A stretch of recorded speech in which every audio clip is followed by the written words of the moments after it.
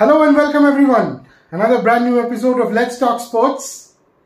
So when this World Cup started around 1 month back, especially after the heartbreak of 19th November 2023, I had made myself a promise that no matter what, I would not get involved in this World Cup as I was back in 2023.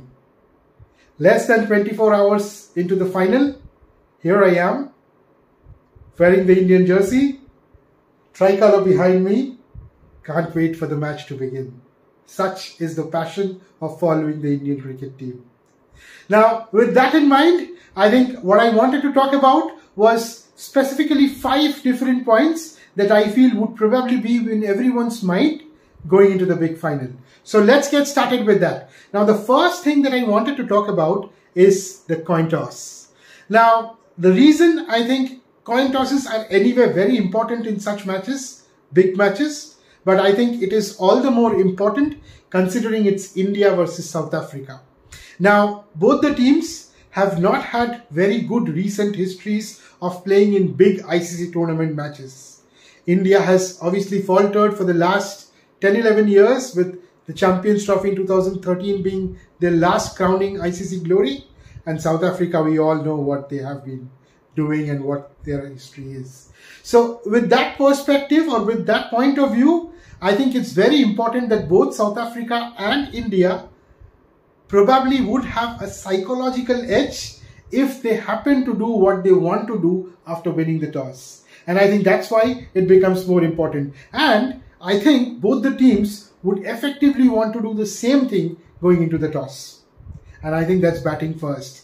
India has recently shown that they are more comfortable batting first, putting a score on board, the semi-final or last year's World Cup, One Day World Cup final. South Africa, we all know, are historically not very good chasers. So they would also want their batsmen to play with freedom and ensure that the bowlers take on the heavier mantle of defending a total. So it's important, and I think whoever wins the toss would probably start with 1 foot ahead of the other going into the match. That brings me to the second point of mine, and I think it's a cliche that we used to use back in the late 1990s when we used to have India versus Pakistan matches. That is, it is our batting versus their bowling. And I think that's how we can best sum up this India versus South Africa tie. South Africa has a very, very lethal and potent bowling attack in Rabada, Nortje, Shamsi, Maharaj, and I think the one that I fear the most, Marco Jansen. I think India has again recently shown that they are a little susceptible at the very beginning to a left-arm seamer, and if it's a 6 feet 4 inch giant, I think we better be more careful and a little more worried. So I think at least I would be keeping my fingers crossed for the first 2 overs of Jansen, and I hope that there are not major dents in the early on in the innings for India. That brings me to my third point, and that's, I think, the question that's there in everyone's mind, that what is the role of Shivam Dube? Now, I think I made a video last time also about Shivam Dube's role and inclusion in the team, but keeping that aside, I think it's fantastic the way Rohit Sharma and Rahul Dravid has backed him. But the challenge I see, or the concern for me again, is that even in the semi-final, you were not very comfortable, or you were not at all comfortable to send in a player like Shivam Dube, whom you have selected in the team as a spin basher, and he was not let out in the park when there was Adil Rashid and Liam Livingstone bowling in tandem. Now, if you cannot back the player's strength, then I'm not sure what you are doing at all. There's no point backing a player just for the sake of it. I would not be surprised if Shivam Dube is there in the 11 again tomorrow, but I would probably a little more happier if there's someone else walking in.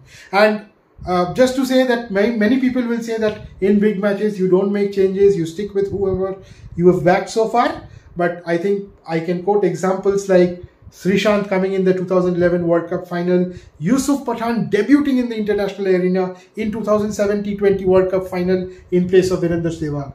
Both of them were forced injury changes, but still players have debuted, combinations have been broken, and it's just the need of the hour. It's tournament play basically. That takes me to my fourth point, and to another member of the Indian cricketing team who has not been in the best of his form, but we cannot ever question the class of this man. I'm talking about obviously Virat Kohli. I think Rahul Dravid and Rohit Sharma has publicly made it clear that they are backing Kohli. They have even gone to the extent of saying that they expect big fireworks in the final. I am not a very huge supporter of that kind of talk, in the press at least, because I feel that puts unnecessary pressure on the player. But then again, Kohli is someone who marvels at pressure. He loves the big stage. He knows what he can do. And it's just a matter of one innings, probably a few balls. If he middles it, I think that 6, the last time he hit off Reece Topley, I think that was one signal. Unfortunately, he couldn't carry on. But I wouldn't at all be surprised if it's Cometh the hour, Cometh the man tomorrow. And Virat Kohli is up to some big things in the big match, in the big final. That brings to my last point, and that is about Rahul Dravid. Now, social media is abuzz with a hashtag called Do It for Dravid.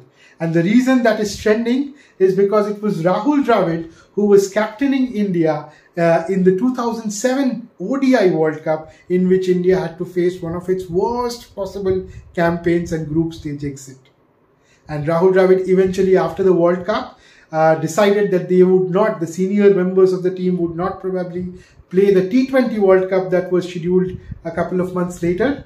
In came MS Dhoni, and the rest, as we say, is history. Now, such is the cycle of fate, and that Rahul Dravid would probably, for the last time, at least in the current scenario, because he is not expected to continue, would be coaching or donning the mantle of the coach for one last time for India in the final against South Africa.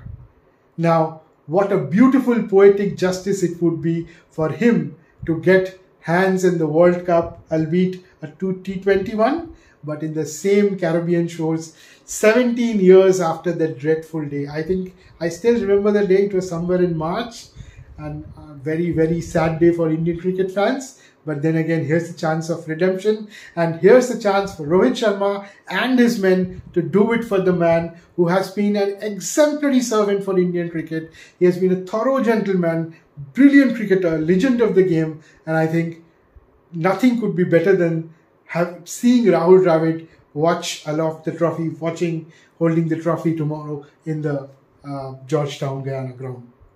With all that, I think it's time to say goodbye. But we'll obviously have our eyes glued to the television sets for the final. And let's just hope that it's finally India's time for triumph and India wins the second T20 World Cup. With that in mind, Jai Hind, and do keep watching, and please don't forget to like, share and subscribe.